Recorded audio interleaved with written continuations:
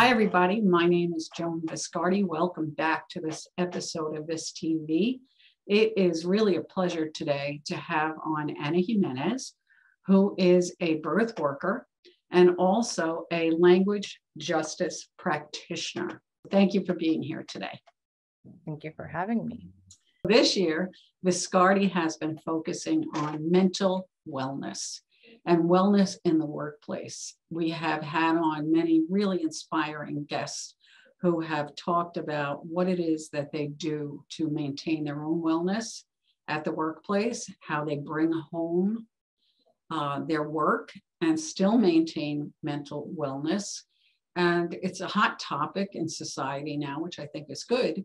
But I really want to talk to you about first your work. Can you tell the listeners, what is a birth worker?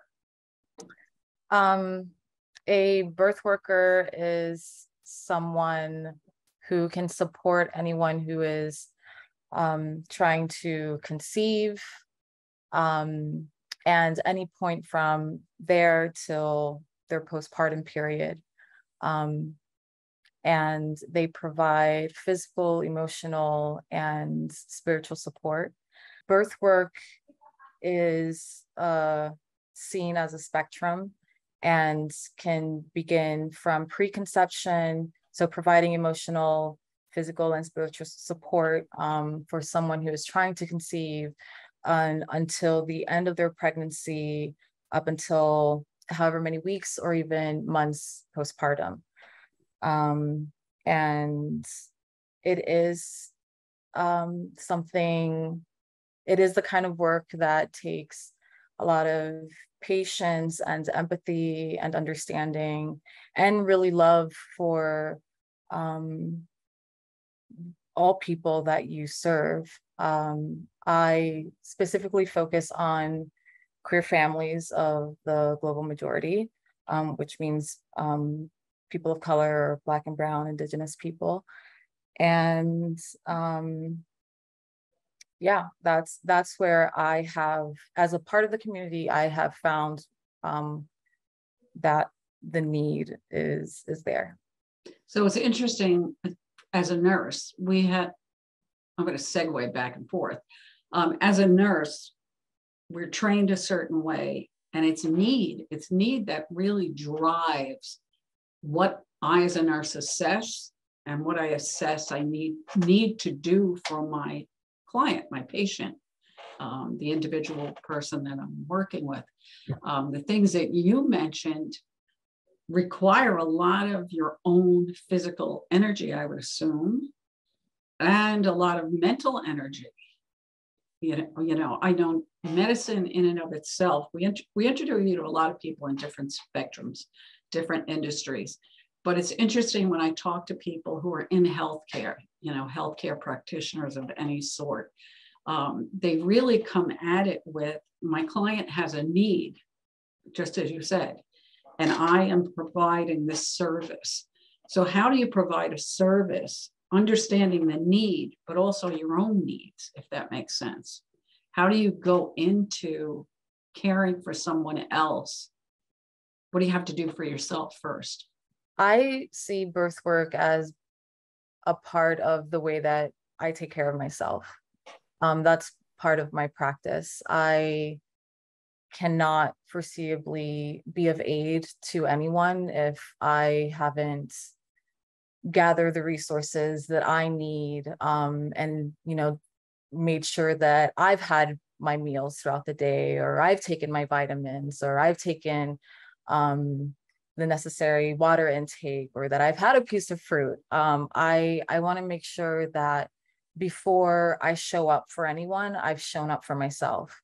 You have to be your main priority when you're taking care of other people. It's the only way you're going to be successful in a line of work where you are taking care of not just a load of paperwork, but also physically the needs of someone else. It's a beautiful experience to be able to witness life emerge for the first time And what's rewarding is having the privilege to provide very basic needs to someone in hopes that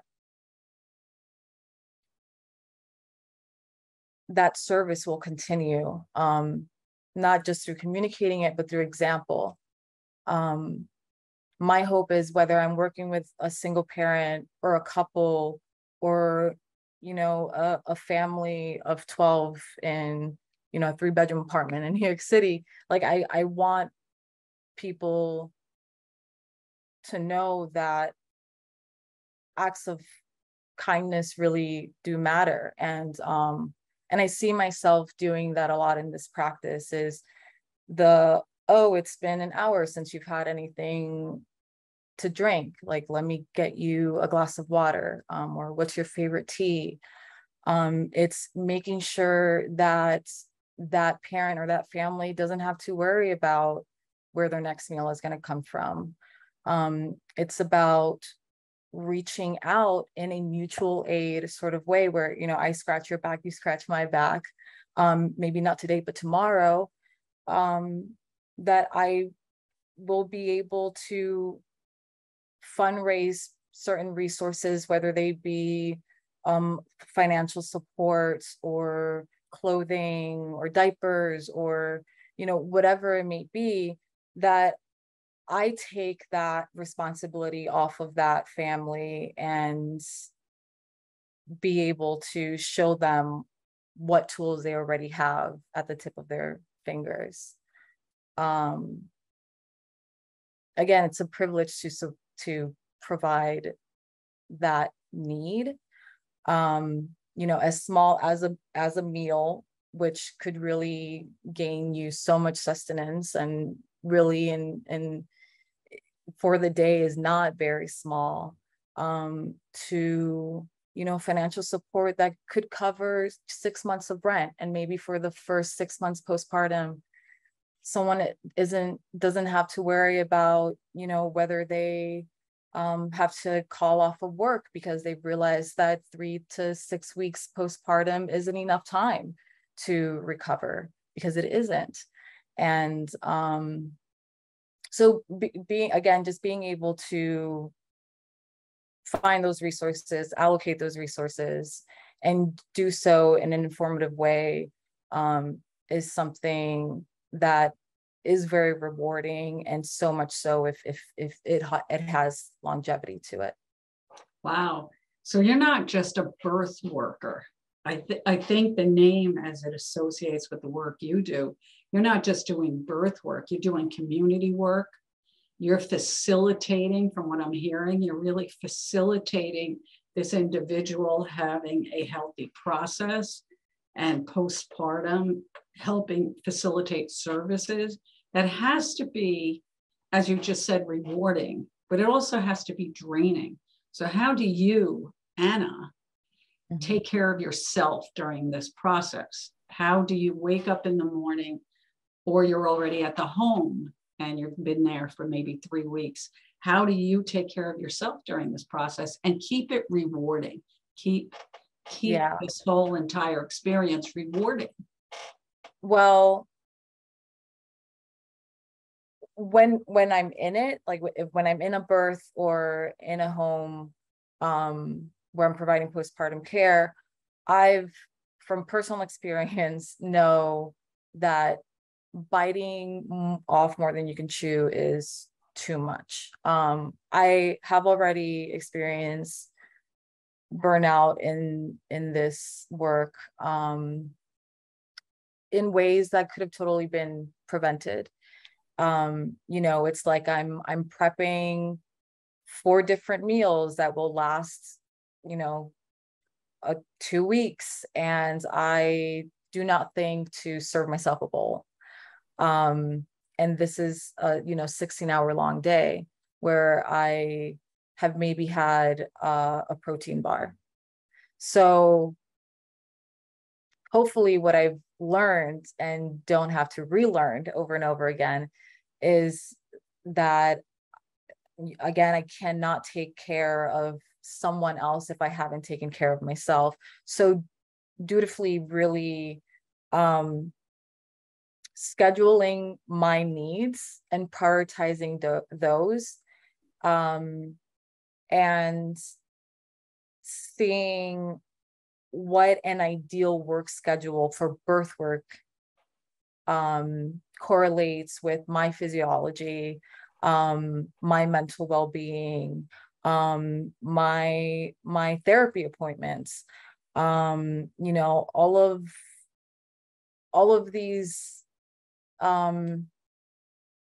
really luxuries, because unfortunately, wellness is not to categorize therapy as wellness, meaning, wellness in this day and age has been a very cliquey kind of term where, going out and doing your yoga and then your brunch with, your people. And then after that, going and having your facials and, all these like transparent ways of what wellness is, that doesn't really serve the greater public. It definitely doesn't serve my 66-year-old mother, who has, I believe, unfortunately, never truly rested or has felt well in a very long time. What tools do you use to keep yourself well? Making sure that my life schedule does align with my work schedule, so that work is never prioritized over myself and my wellness, and that I also clearly see the intersectionality of my work and how I should be taking care of myself. A lot of the tools that I use in order to take care of someone physically are a lot of the tools that I've used to take care of myself, a lot of the tools that have been passed down to me by my great-grandmother and my grandmother. So this is very, I believe, to be wise and intentional, intuitive, and sometimes very difficult to explain knowledge, because I think the beauty of what true wellness can be or is the acknowledgement that we are all, we're all deserving of taking care of ourselves and having the time to take care of ourselves. Time is a luxury. Oh. under these systems.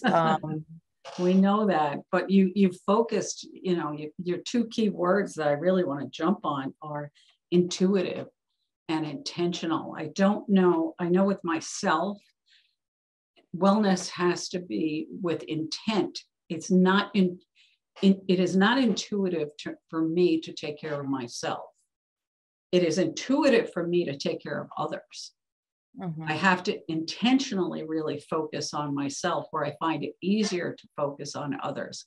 And it's interesting that some of the healthcare workers that we've talked to kind of talk about it, but that's really, I think, really key for our listeners to understand the intention and the intuitiveness, that if we don't have the intuition on how to care for ourselves, we have to intentionally think about how to then get those tools to do it. Yeah. And sometimes we aren't able to take care of ourselves in the very basic ways.